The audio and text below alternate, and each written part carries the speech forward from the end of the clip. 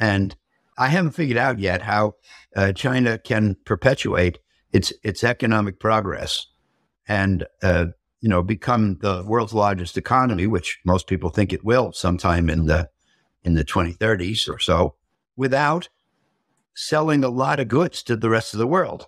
There's just not enough consumption in China for enough goods to be produced and consumed to produce the growth we're talking about. They have to keep selling to the rest of the world.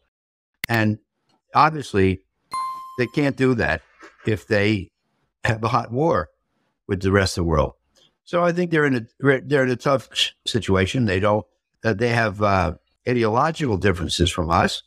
They view us as the enemy, which is symmetrical because we view them as the enemy. That